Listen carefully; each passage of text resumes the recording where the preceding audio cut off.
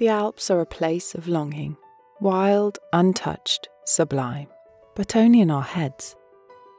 Humans have been shaping and changing the Alps since time immemorial. What we see is what we have created over centuries.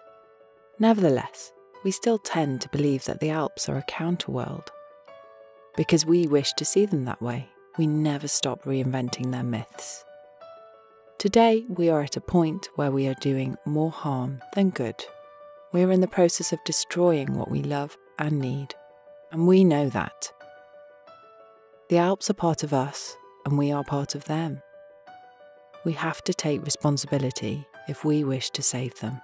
We all have to ask ourselves, what can I do? I am fully convinced that the current economic order is the completely wrong framework for what we actually need in order to protect this earth.